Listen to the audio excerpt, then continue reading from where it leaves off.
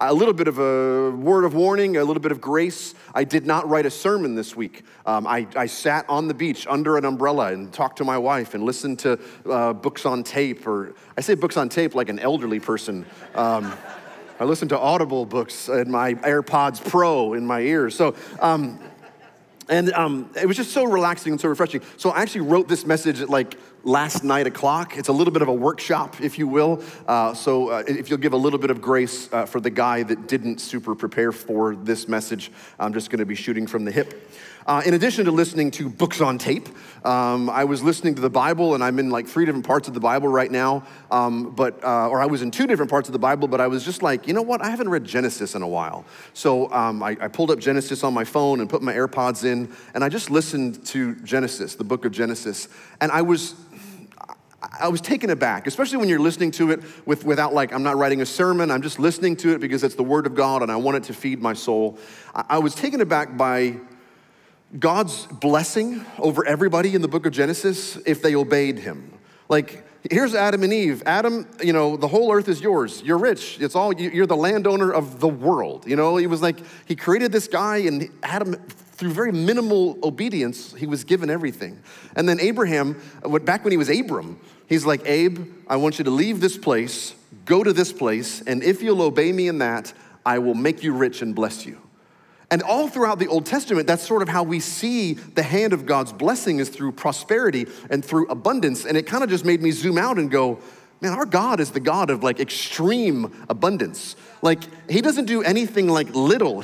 Everything he does is just, he's the God of more than enough. Like, how many stars do we really need in the sky? You know, like, and even for navigators back in the old days before GPS on the ships on the ocean, how many stars actually needed to be visible for them to navigate their ships at night? Like, how deep does the ocean, like how deep does the Mariana Trench need to actually be for us to have enough water, like Josie was saying? Like, how big does the sky actually have to be for us to have air to breathe? Like, it's like everything God does is just extra. God be extra. And to me, he's like a dad who's always trying to spoil his favorite kid. And you know how you're God's favorite kid? Just say that. Say, I'm God's favorite kid.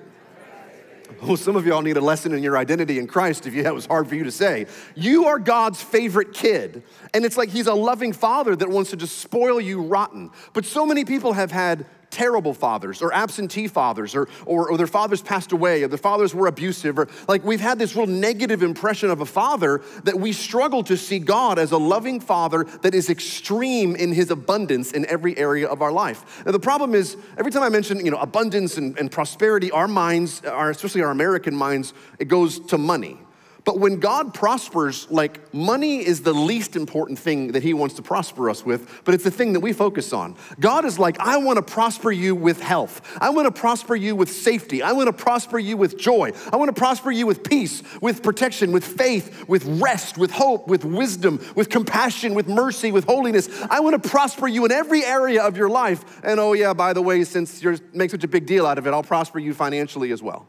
But we need to look for the blessing and the extreme abundance of God in every area of our life, but often we struggle to see God as a loving father that wants to be generous and be abundant to prosper us in every area of our life. I want you to repeat this after me and see if you have a hard time saying it. Repeat this. Say, I believe that God is my loving father and that he wants to prosper me with extreme abundance. Did you struggle? Like, did some of you who know who you are in Christ and know that God is a loving father, you're like, amen, yes. But some of you are like, yeah, not so much. It's hard, right? Like, we do struggle sometimes to understand and picture God as a loving father that's trying to spoil us and prosper us in every area of our life. So when I was studying this out, I thought of 5 things that unlock the heart of the Father and the kingdom of abundance, this extreme abundance. I found 5 things. But before we get into these 5 things, when we talk about finances, when we talk about blessing, when we talk about money, sometimes in the church, we end up in 2 ditches. And we're way over here in this ditch, and it says, prosperity and financial wealth is the mark of great spirituality. But then there's this ditch over here in the church too that says, poverty is a sign of great spirituality. Neither one are true.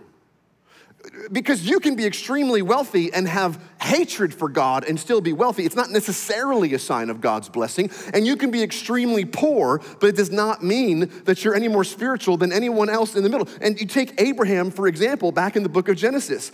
God made him rich simply because he obeyed God.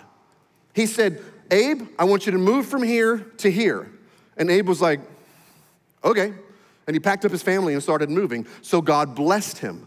So really, Abraham put his faith in God, which leads to my first point, and that it is faith that settles the lordship of who God is in our life. I wish it was the old days, and I wish Danielle Carrico wasn't in our church, and I could use the whiteboard. But since Danny's a part of our church, I'm not allowed to use the whiteboard anymore. Please tell me they're bringing it out behind me. Is that okay? Good. Thanks, guys. One time in staff meeting, Danielle goes, I don't really get the whiteboard. You are a terrible artist. Your handwriting is illegible, but you think it helps people to follow along. Yes, I do, Danny. Just because you have perfect handwriting that looks like a font. 5 things that, in my opinion, unlock extreme blessing and favor. And the first one we've already talked about is the lordship issue.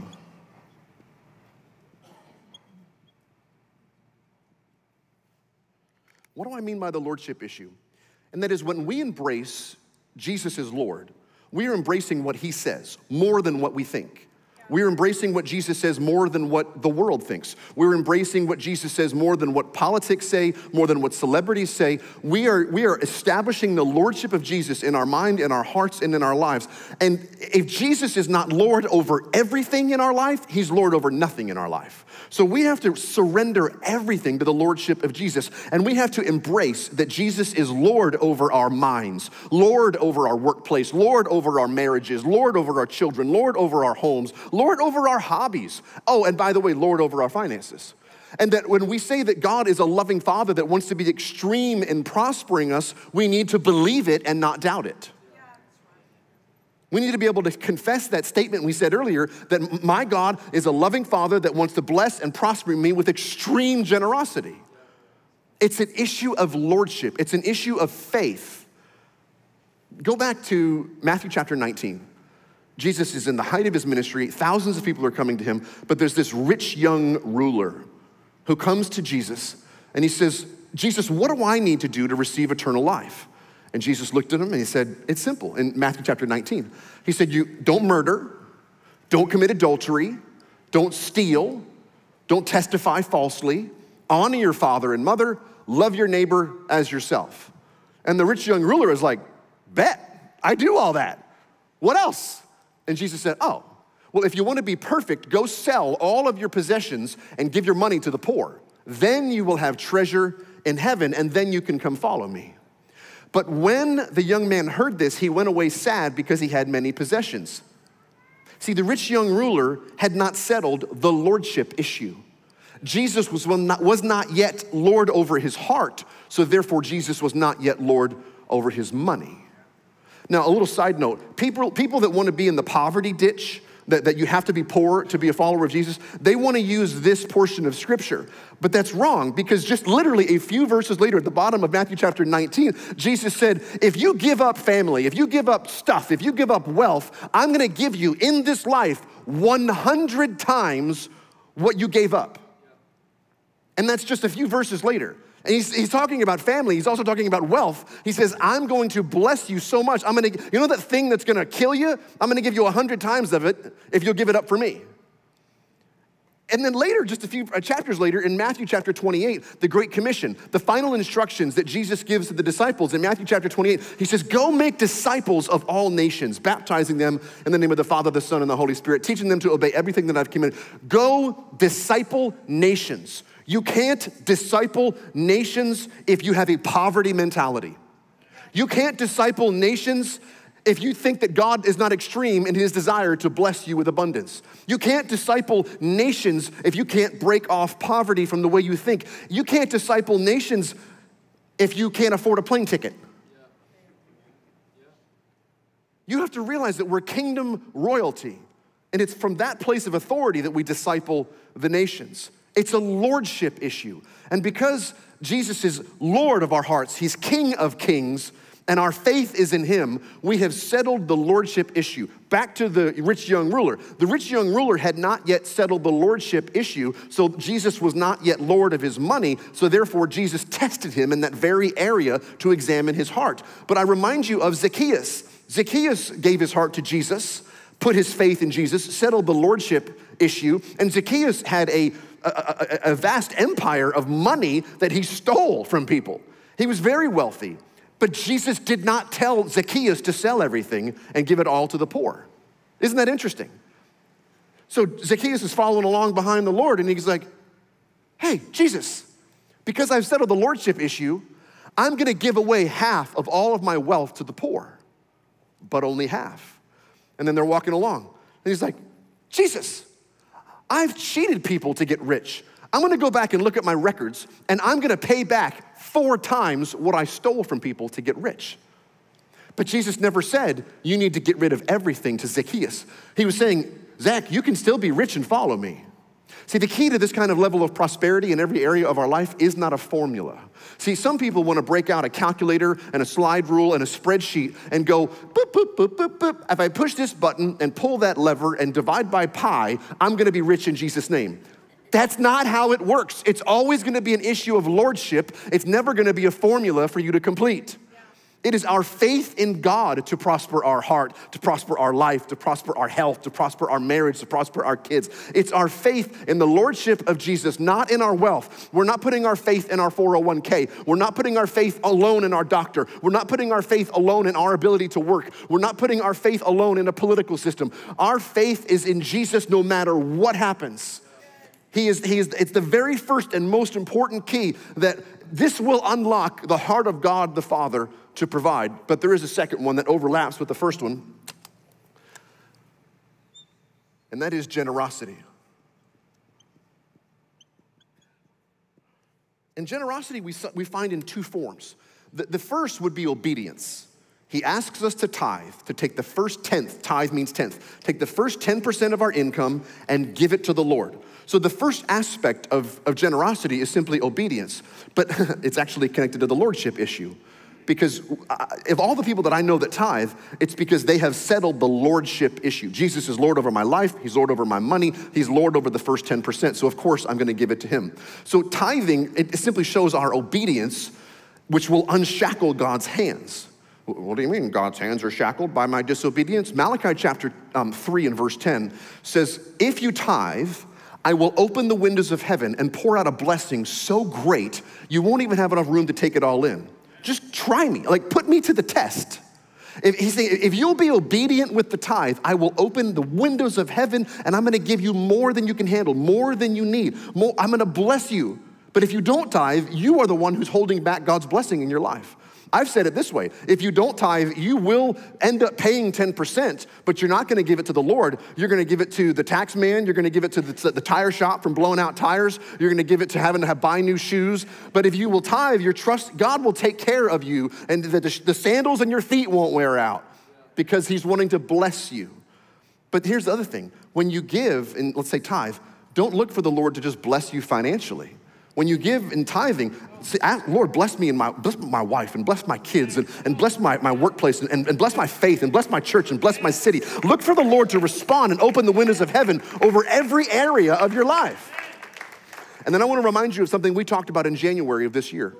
Generosity is the second aspect of this, not obedience to tithe, but generosity, and generosity starts at 11%. See, tithe is just not stealing from God. Generosity starts when we give over and above. And I don't want you to think, Uncommon Church is the most generous church I've ever been involved with. And I've worked with many churches over the years. You guys are the most generous people. If we brought in a need, hey, there's a missionary in Iraqistan and they need $20,000 by today, this room would raise $20,000 over and above tithe. Why? Because you're a generous people. So I celebrate your generosity, but I also want to point out that it is a key to unlocking God's blessing in your life. Remember though, Paul gave instructions to the church in Corinth how to give. 2 Corinthians chapter 9, he said, listen, remember this. A farmer that plants only a few seeds is gonna get a small crop. but one who plants generously will get a generous crop. You must decide in your heart how much to give. And don't give reluctantly, but also don't give in response to pressure, because God loves a person who gives cheerfully. Amen. But then look at verse 8, and this is where I want to hang out for a minute. God will generously provide all that you need. Then you will always have everything you need and plenty left over to share with others. Like, if you're not dancing in the aisles right now, then you didn't read verse 8. Let me read it to you one more time. God will generously provide all you need. Then you will always have everything you need, and then you'll have plenty left. Generously, always, everything, plenty. It's dripping with extreme abundance, but it's triggered by our generosity. In fact, I looked it up in the Greek because I nerded out on this. I saw a footnote in my Bible, and then I had to go online and do all the clicky clicks. In verse 8, that phrase in English, everything you need, is actually a single Greek word. And it means that you would have everything, that you will lack nothing. But 300 years earlier, Aristotle used this in Greek writing. That same word means independently wealthy. It's possible that in 300 years from Aristotle to Paul, the meaning of the word in Greek did change and it no longer meant independently wealthy, but I think that it probably did. So let's read verse 8 one more time. And he said, if you will give generously. Verse 7 says, God loves a cheerful giver. Verse 8 says, God will generously provide all that you need. Then you will be independently wealthy and have plenty left over to share with others. That's extreme abundance, to have more than you need. That's a loving father that wants to give extreme abundance and spoil his kids. Number 3.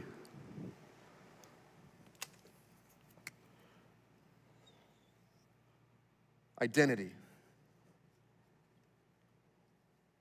How am I going to do this? Because I don't have time to write it all in. I'm just going to do identity. What did I write in there? Living from a place of royalty. You're not an orphan. You're a child of the Most High God. You have access to the King of Kings refrigerator.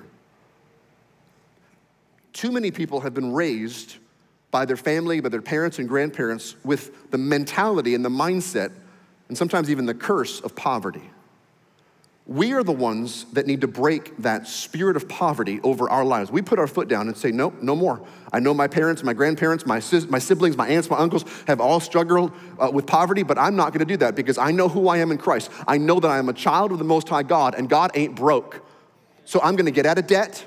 I'm not gonna have credit card debt. One day I'll own my own home. I'm gonna save for retirement. I'm gonna take a vacation and pay cash for it and not put it on a credit card. I'm gonna prepare an inheritance for my kids and my grandkids.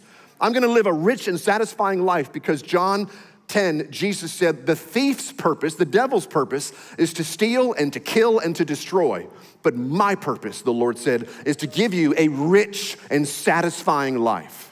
The devil is always trying to kill, steal, and to destroy from you, from your heart, from your marriage, from your kids, from your peace, from your joy, from your freedom, and from your finances. But God is always working on your behalf to give you a rich and satisfying life.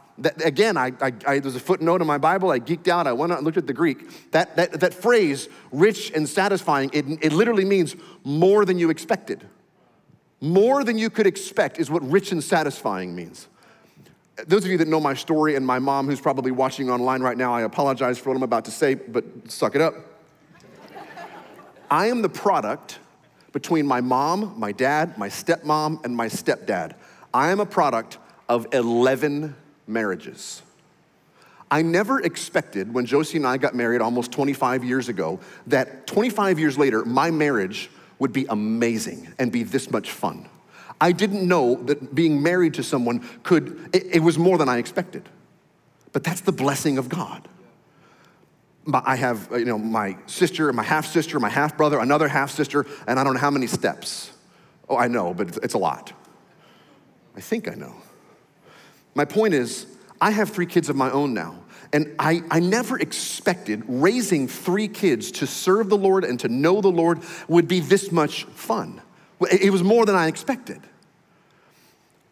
I never wanted to be a pastor. I always wanted to be a missionary and just continue to travel the world and preach the gospel in nations all around the world. But 15 years ago, the Lord called us to be associate pastors, and then almost 11 years ago, the Lord called us to be the lead pastors here at this church.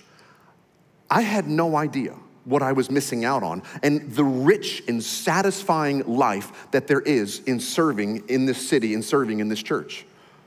But you know what? Years ago, I embraced my identity, not as an orphan, but as a son of the Most High God.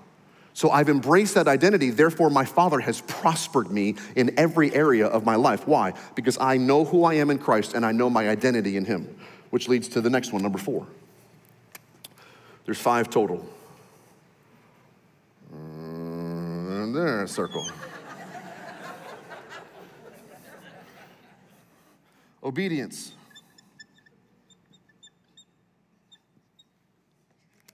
Shut up, Danny.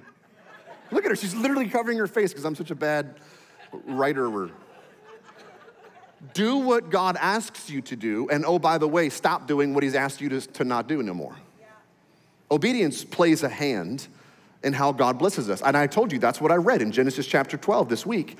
It was when the Lord said to Abram, hey, Abe, leave your native country, leave your relatives, leave your father's family, go to the land that I'll show you, and then I'll make you into a great nation. I'll bless you, and I will make you famous, and you will be a blessing to others all around the world, which in a way goes back to the lordship issue. The Lord spoke to Abram. This is the first time we hear about a person like having a conversation with God in this kind of way, that there's gonna be obedience and then blessing. If you obey me, I'm gonna bless you. So our job, our response is to put ourselves obediently into the lane that God is causing us to run in and run the race that He has set before you. Now, your lane is different from your neighbor's lane. What you do for a living and how much money you make and how you raise your family is different. It's not uniform. It's not a cult. I know sometimes uncommon feels like a cult, but it's not a cult. Everybody has their own lane to run in, so you are simply responsible to be obedient to what God has called you to do. And that's what, so obey God, but also don't do the things He's asked you not to do. God made Adam and Eve rich. He said, I'm gonna give you everything. Just don't do this one thing. What did they do? The one thing. What did God do? Kick them out of the garden. So when I say you need to be obedient to the things He's called you to do, you also need to stop sinning. Stop getting drunk, stop getting high, stop looking at pornography, stop sleeping with somebody you're not married to, stop stealing from your work, stop getting angry, stop sinning. Why? Because we have to obey, but we also have to stop doing the things He's asked us not to do. Why? Because when we sin willingly against God, it closes the windows of heaven. How are we doing on time? 8 minutes. Number 5, here we go. Let's get it. It's got to cover this and come down like that. That's a circle.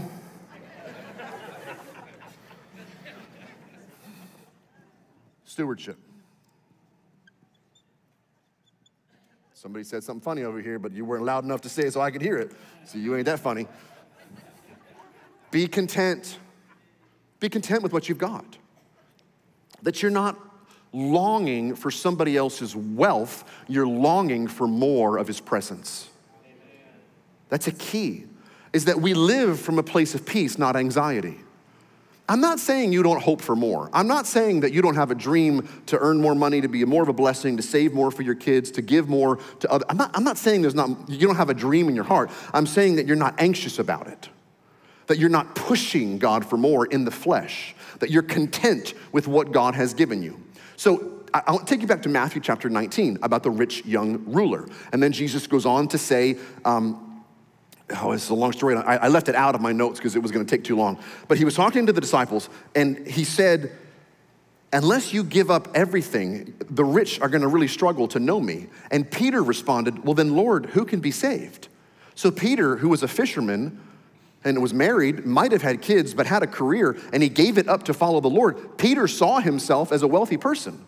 So, because Jesus said, you can't follow me unless you give it all up. But then at the end, He says, listen, Pete, you're saved. You 12 guys, because you've given up everything, I'm gonna set you on 12 thrones at the end of time. That was specifically for the 12 disciples. But then the very next verse, He says, everyone who has given up anything for me, family, mothers, fathers, brothers, sisters, I'm gonna give it back to you 100-fold, and I'm gonna give you eternal life, which is what we're all in this for together.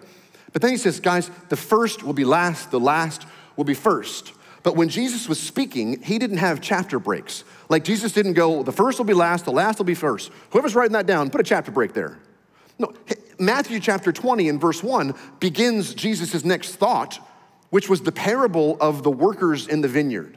And he said, there's a landowner that's got a vineyard that's got to get harvested, so he went and hired some people. Now, by the way, those of you that are Bible scholars, and you're gonna send me an email this week and say, actually, Matthew chapter 20's story of the landowner hiring the people to work in the vineyard is more so to do with the ancient Jews and then them accepting the fact that there were gonna be Samaritans and Gentiles that come to faith. I know that, I went to Bible college too.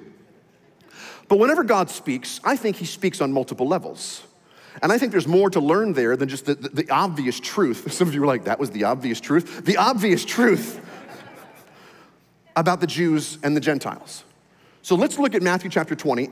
I'm gonna read 16 verses very quickly, but listen to the story. The kingdom of heaven is like a landowner that went out early in the morning to hire some workers for his vineyard. He agreed to pay them a denarius for a day, and then he sent them out into the vineyard. About 9 in the morning, he went out, he saw some other people standing in the marketplace doing nothing. He said, hey, you wanna go work in my vineyard? I'll give you whatever's right. He didn't tell them they were gonna work for a denarius. So they agreed, they went, and then he went out again at noon. And then he went out again about 3 o'clock in the afternoon, and he did the same thing. And about 5 o'clock in the afternoon, he went out, he found others that were still standing around. He said, why have you been standing here all day doing nothing? Because nobody has hired us. He said, well, go work in my vineyard. So then evening came. The owner of the vineyard said to his foreman, call all of the workers and then pay them their wages, beginning with the last ones, the one that were just hired, they're gonna be first. So the workers all gathered together, and the ones that were hired at 5 o'clock in the afternoon, they came and they received a denarius. And remember, that was the price that the guys at 6 a.m. agreed to work for. Verse 10, so when they came to those that were hired first, they expected to receive more. But each one of them also received a denarius. When they received it, they began to grumble against the landowner. They said, hey, these were hired an hour ago, and you made them equal to us because they have borne the burden of the work that we have done all day long in the heat of the day. But he answered to them, listen, I'm not being unfair to you, my friends. Didn't you agree to work for a denarius? That's what I gave you. Take your pay and go. I want to give to the one who was hired last the same as I gave to you. Don't I have the right to do what I want to do with my own money? Or are you being envious? The Greek says, are you having an evil eye because I'm being generous? So the last will be first, and the first will be last. I read it really quickly, but if you missed it, the landowner, let's say it was a 10, 12-hour workday. Let's say it was 6 a.m. to 6 p.m. And he went out and said, hey, you guys want to work in my vineyard? I'll give you a denarius. A denarius was a silver Roman coin. Its value was 1 hard day's labor for a low-income employee. In today's economy, let's say it was $100 for a 12-hour workday, basically minimum wage, right? But they agreed to it. And then he went out at 9 a.m., and then he went out at noon, and then he went out at 5, and he gathered all these other workers. So the guys that worked at noon, they only worked 6 hours. And of course, the guy that got hired at 5 only worked 1 hour. But did you notice that the landowner, and this is Jesus' parable, the landowner paid the guys last first, and he was extremely generous to them. He basically gave them $100 for 1 hour of work. Here's the deal. If he would have paid the all-day workers, the 6 a.m. workers, the ones that had agreed to work for a denarius, if he would have paid them first, they would have thought the landowner gave them a fair wage, what was agreed upon. But instead, he makes them watch as he gives extreme generosity to the people that worked for much less time. So obviously the people that had been there for 10, 12 hours, they were like 100, 200, 300, dude, we're getting at least $1,000. Like, so they're over here elbowing each other like, hey, he gave the 1 hour guys a denarius. We're gonna get 10, 12 denariuses. We're gonna get $1,000 out of this day. Why? It was literally a test. Jesus was pushing the jealousy button in their hearts. And the same goes for us today. If we receive justice, but somebody else receives extreme blessing, can we celebrate that they were blessed? Or are we ungrateful for what we have and we're longing for more? Because in wages, in life, God will always give you the bare minimum, but some people he will give extreme provision to. You will always have the bare minimum. Sometimes you'll have the maximum. But here's the warning. He will bless people with abundance in your life because he wants you to watch them get blessed. And if we are truly grateful to God for his justice, the bare minimum, and we're truly grateful to God for his extreme provision for other people, then he knows he can trust us with more. It really, stewardship goes back to the lordship issue.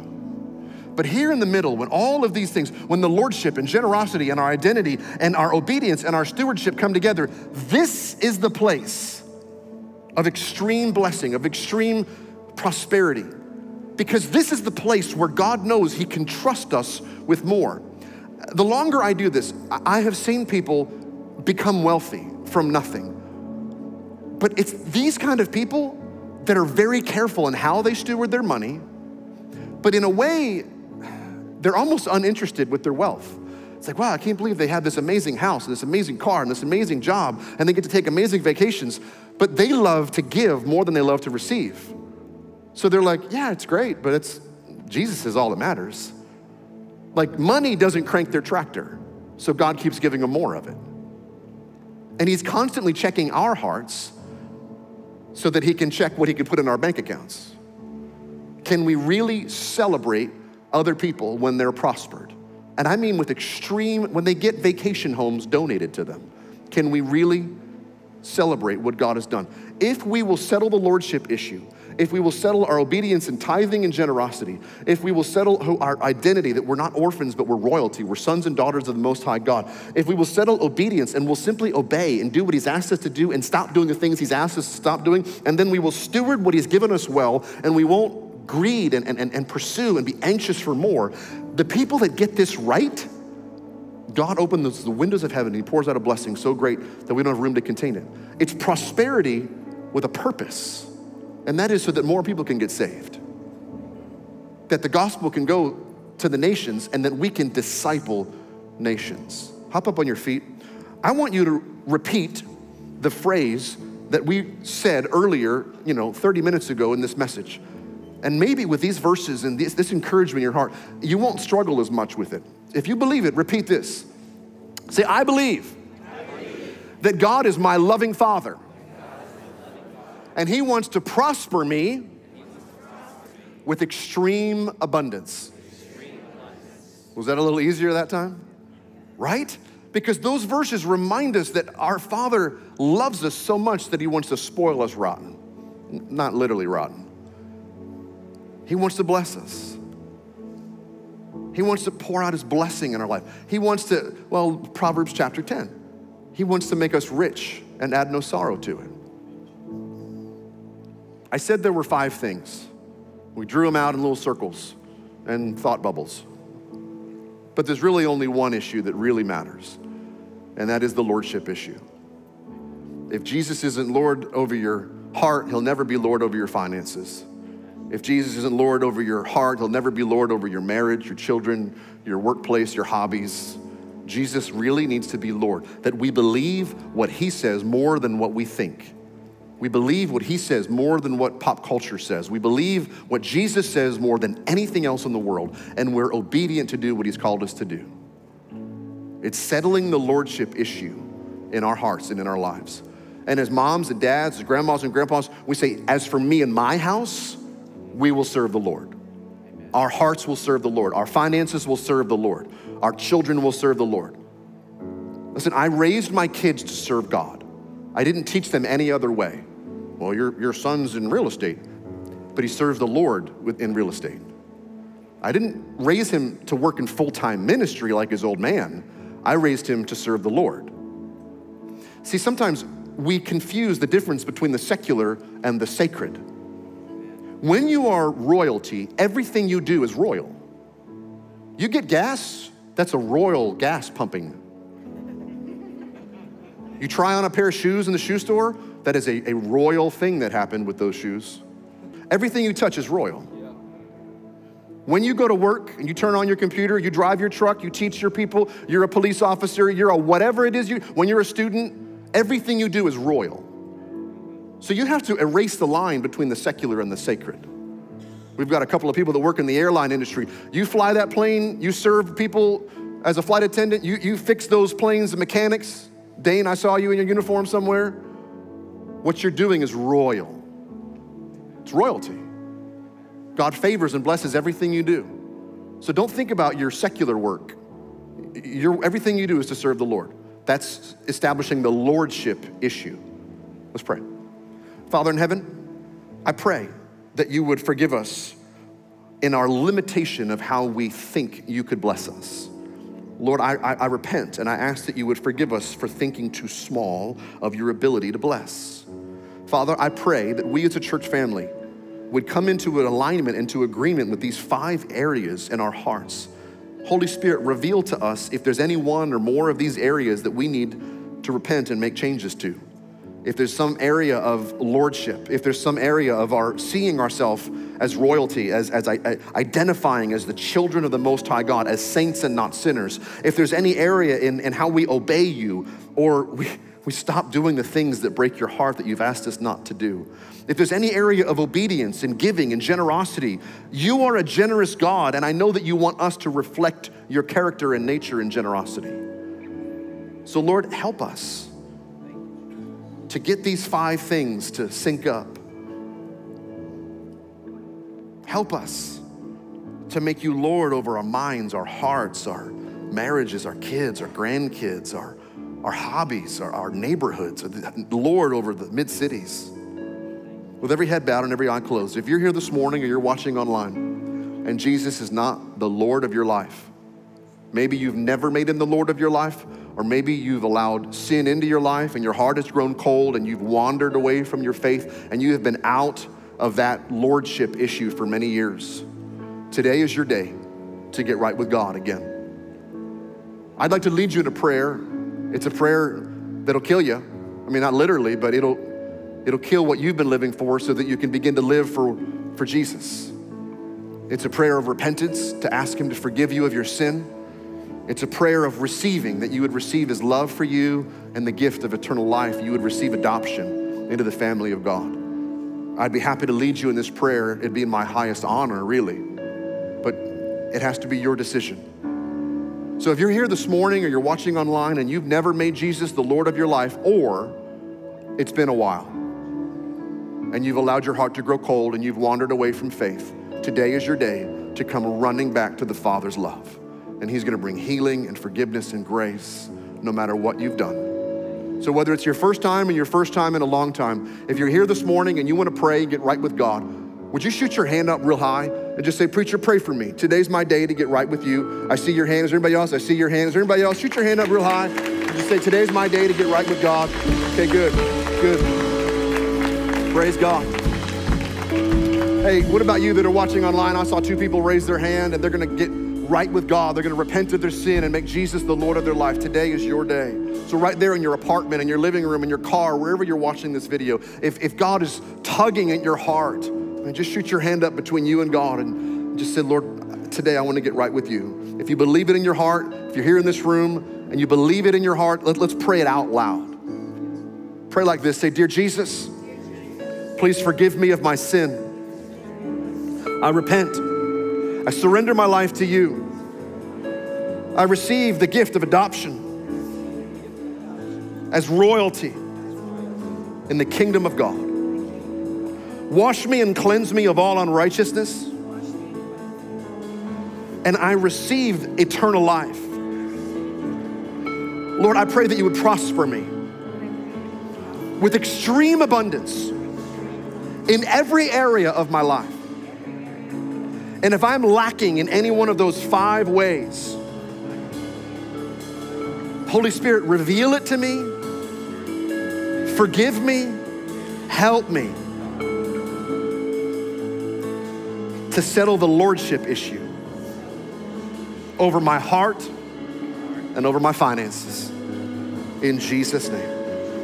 Amen. Hey, I'm so proud of you too, and I'm so proud of you for making Jesus Lord of your life. Yay, God, yay, God, yay, God. Here's what we're gonna do. If you prayed that prayer, if you're home online or you're here in the room and you prayed that prayer, we want to help you in your walk of faith. We also want to screw in a light bulb on the Jesus wall. Every single one of those light bulbs are people that have made Jesus the Lord of their life.